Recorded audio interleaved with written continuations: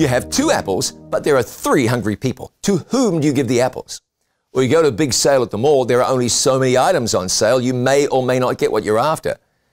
It's different when it comes to God. God's love is like the sun shining on everyone at the same time. In Exodus 34:7, when God is proclaiming his name to Moses, he says of himself, keeping mercy for thousands.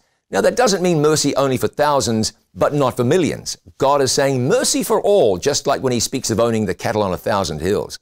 It's not to say that the cattle on hill number 1001 are not his.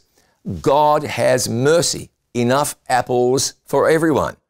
For whom does God have mercy? For all. And that means, when it comes to mercy, God certainly has mercy for you. I'm John Bradshaw for It Is Written. Let's live today by every word.